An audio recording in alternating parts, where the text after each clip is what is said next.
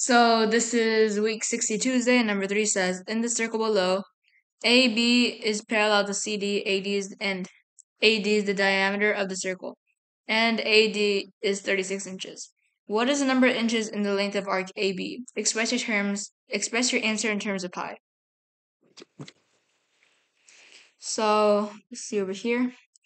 And first we find out like the whole circumference. And since we know AD is 36, 36, then we know that the whole circumference equals 36 pi.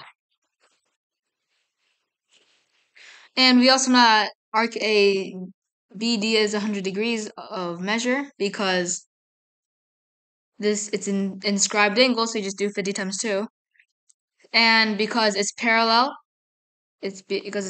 then alternate interior angles makes it equal, and so it's also 100 degrees. And because of symmetry across the vertical line, then that means this is 80 degrees, and this is also 80 degrees.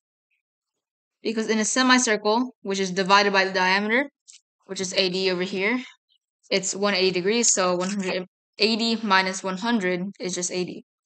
And so that's 80. Then we do 80 over 360 times 36, because that's how you calculate the arc measure from circumference and degree measure. So we subtract this, oh, it's pi.